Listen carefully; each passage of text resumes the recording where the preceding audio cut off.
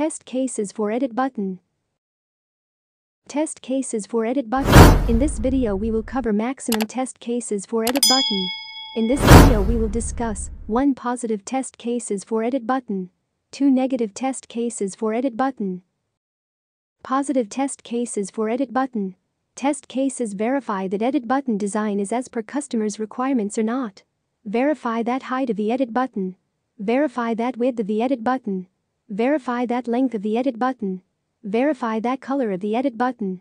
Verify that edit button icon or edit button is displayed on web page. Verify that edit button is clickable or not. Verify that if user clicks on edit button then specific block should be appeared in editable mode. Verify that user should not be able to edit and save with invalid data. Verify that if user edit and save with invalid data then validation error message should be displayed on screen. Verify that user should be able to edit and save with valid data without any error. Verify that successful save data toast messages appeared or not after editing and save changes.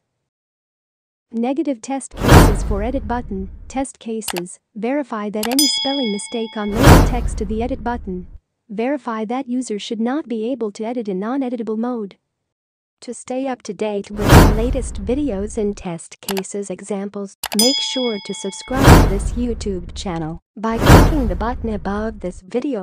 Like this video and subscribe this channel. Thank you for watching.